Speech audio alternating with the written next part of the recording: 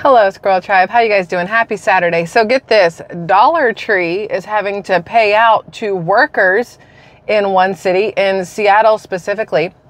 So in the city of Seattle, Washington, Dollar Tree and the city of Seattle have come to terms over a settlement of $186,000. Now, the Seattle Office of Labor Standards investigated Dollar Tree stores for alleged violations of city labor laws, okay?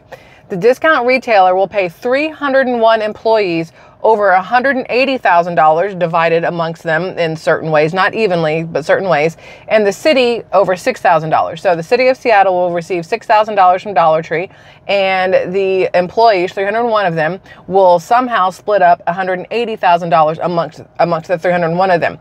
Violations were found according to this, at 4 different Dollar Tree locations in Seattle involving paid sick time, mandated rest and meal breaks, and the failure to provide workers a 2-week notice of work schedules, which is required by Seattle's secure scheduling ordinance.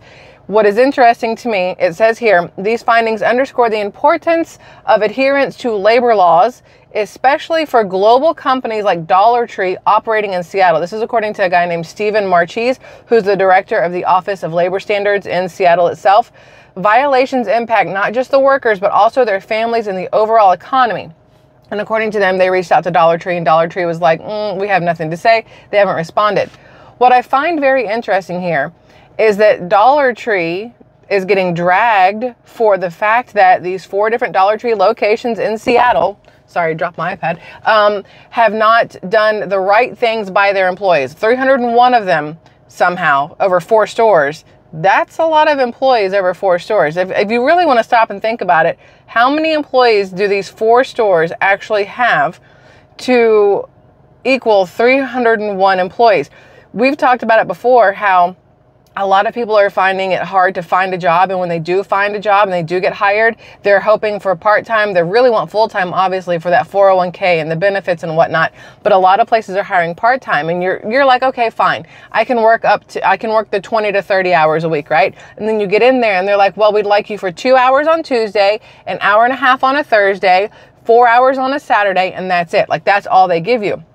So to have 301 employees amongst 4 of the different stores that have had the issues, that to me says they have hired a lot of people to work very minimal hours, which is why so many people right now are working 2, 3, and 4 jobs. You have people who work a 9 to 5 and then go deliver pizzas, if you will, for Domino's or Papa John's or Pizza Hut or wherever. I think Marco's delivers too. There's a lot of different pizza places. Little Caesars does not deliver. They use DoorDash, I think, for deliveries for Little Caesar, at least in Georgia when we would get it there.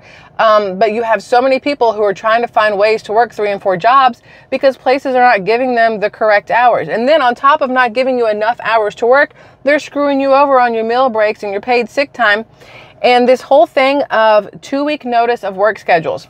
As somebody who used to manage literally a few different stores when I was in a corporate America setting, right? I managed some Fortune 250 stores technically, and we had to do our schedules very much ahead of time. And it's up to the managers, up to management, not corporate, to make those schedules. So when I read this, I'm like, you know, Dollar Tree is getting dragged, and Dollar Tree as a corporation is now having to pay out $186,000 total for these 4 stores in Seattle who have basically not done their jobs correctly. And what it really comes down to is shitty management. At the end of the day, it's not really Dollar Tree that owes these employees, these 301 employees, this money. It's those 4 managers and assistants, or however many managers they have working at these 4 different locations, that have not done their job accordingly. The managers at those stores did not set the schedule like they should have 2 weeks in advance. The managers at those stores were not giving people breaks that they, legally have to have. The managers of those stores were not giving them, let's see, what was the other one? Paid sick time, not giving them what they were owed technically. It's not on the corporation. And we see these names, these corporate names being dragged all day long, whether it is Dollar Tree, it's Walmart, it's Target, it's all these other places. And at the end of the day, is it really the corporation that's making some of these errors in judgment or lapse in judgment? No, it's the people that are put in charge of their locations that are making these decisions that are really hurting the company in the grand scheme of things. You have, I think, 35 different stores, maybe 35 closing in Ohio alone of Family Dollar and Dollar Tree. 35 stores, I believe it was.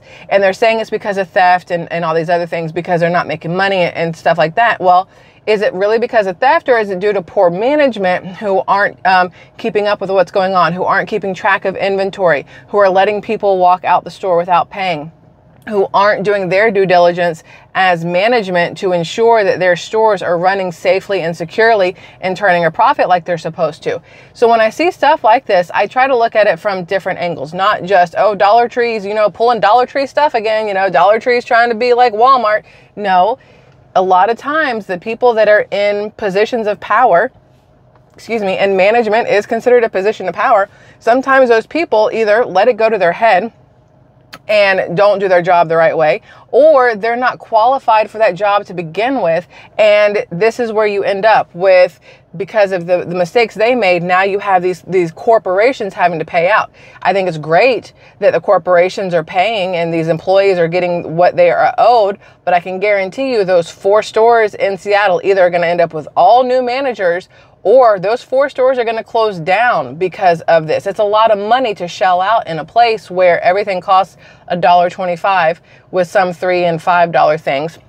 But I see that Seattle itself has had a lot of issues when it comes to retail spaces and theft and unemployment issues and drug use. We talked about this in a couple of different videos recently, but there's a lot of iffy stuff going on in Seattle to begin with. But when I saw that, I was like, it's not really on Dollar Tree itself, but because of what's happening there, the people who work in those locations are probably going to get even less hours now, because now the store is probably going to get hit with that $180,000 to their back page. I know, as somebody again who worked corporate America and managed massive stores, who I had numerous $1 million stores, multiple $1 million stores. When your company is forced to pay out because of something your store has done wrong, I never dealt with this, but I've seen other stores that did. When your company is forced to pay out for something your store has done, the company isn't going to eat it. They're going to send that on to you. So those 4 stores are now going to have to and probably divide up that $186,000 settlement from Dollar Tree to the employees in the city of Seattle and put it on their back page. So now let's say next year they were expected to sell $500,000 worth of stuff. Well, now they have to sell $500,000 and plus their quarter of that $186,000, which I'm not doing math in my head. It will come out wrong. So y'all can pull up a calculator for that. They're going to have to add it to their back page, and that will now be added on to something they must do in order to keep their job, in order to get their bonus, in order to hit their numbers, any of these kind of things. Those are the issues that I think are going to be what closes down locations. They'll blame it on theft at the end of the day because it sounds better than saying, oh, we hired somebody and put them in a position they were not suited for. We hired somebody who hurt our name by letting, things go wrong, and it cost us more money. And so now we have to close that store because we can't recoup the money that we had to pay out because of the mistakes the people we put in charge have made.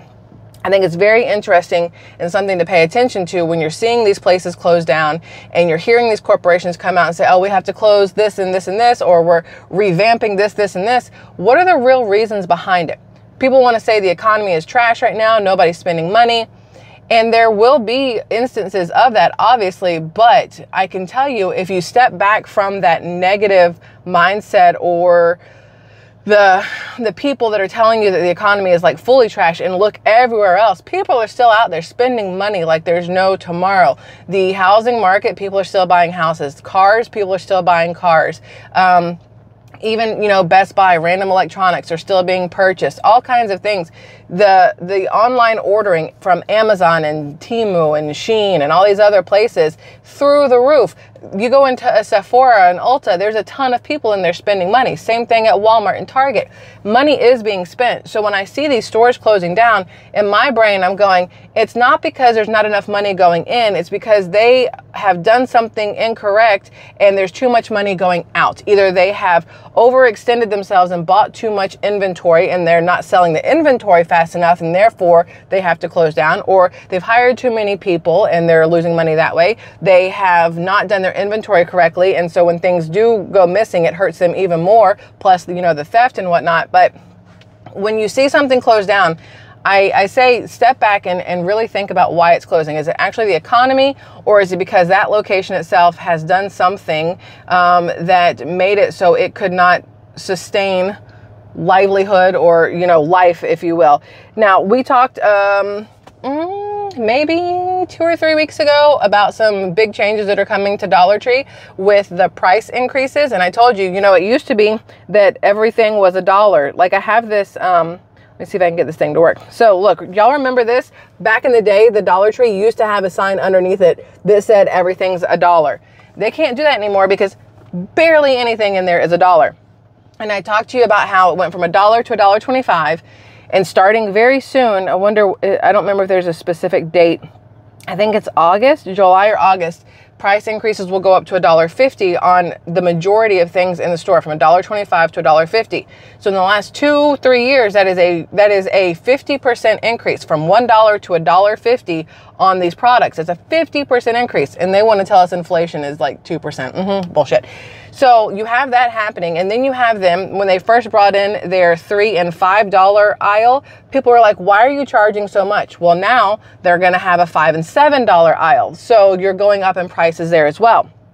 This is me saying, if you want to ensure you can save a little bit of money, now is the time to go into your Dollar Tree, your local Dollar Tree location, and pick up these non-perishable items and basically stock up on them, because I've said it before, a quarter doesn't seem like that much, but they do add up over time. And if you can get them for a quarter cheaper now, that's a lot of money you're going to save versus paying a quarter more for each thing in just a couple months.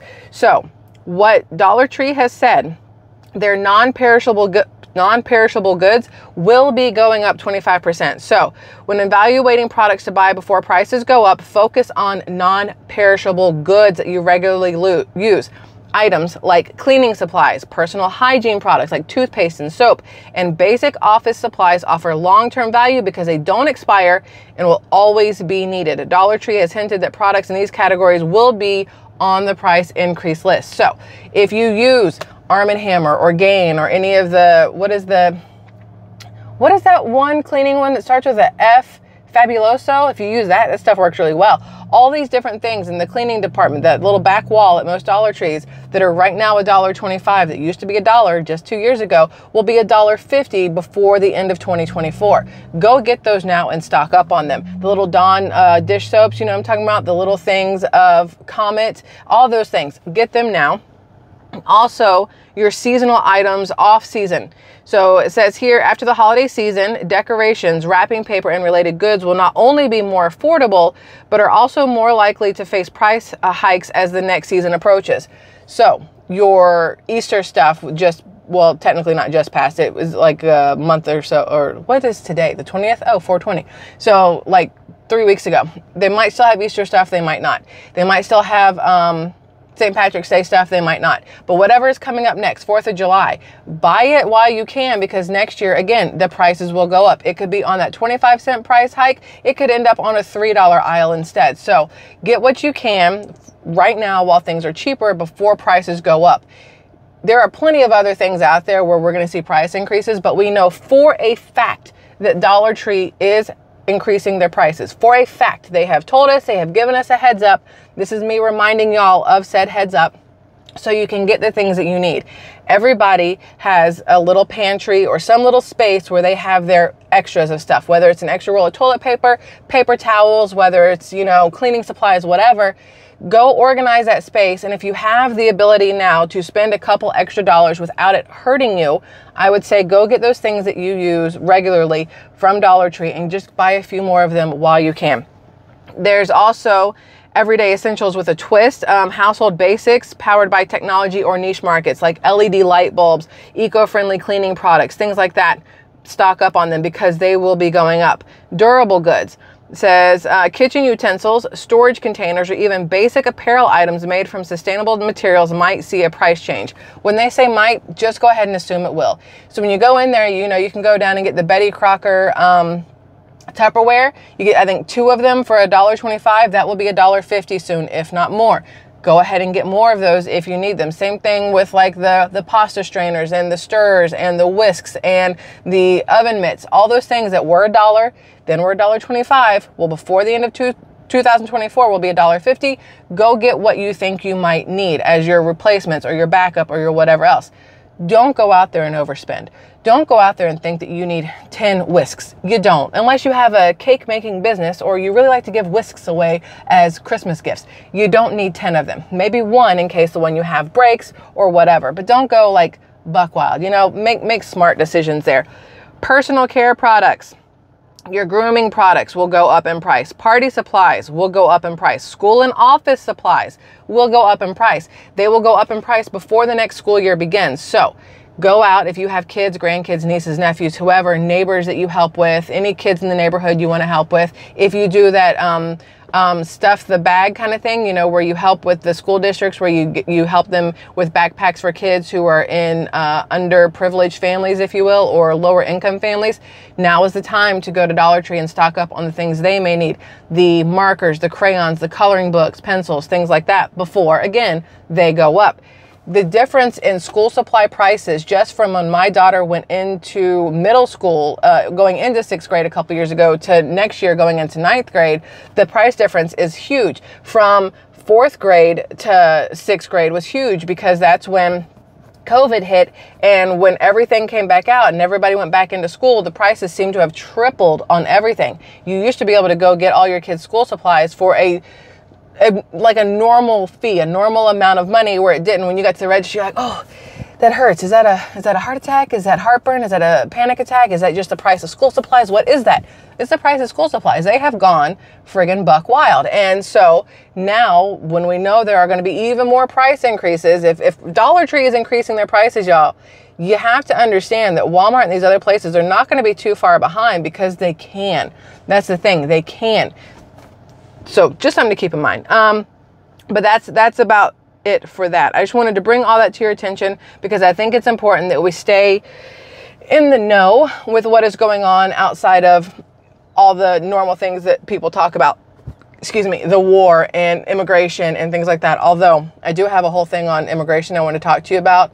YouTube is not liking it when I talk immigration, so I put it up on Patreon. You're free to go over there and join if you'd like to support the channel and hear what I have to say about that, not just at the southern border from Hispanic nationals, if you will, and everybody else, but what's going on with, the Chinese immigrants also. It's a lot, y'all. But I hope you're having a fabulous Saturday. Thanks for letting me have this conversation with you again. It's something that interested me, and I just wanted to share my interest with you guys. And do not look at how bad my nails are. They're awful. We got to fix that soon. But I love y'all. Have a fabulous rest of your Saturday, and I will see you guys again on Monday, my dudes. Bye.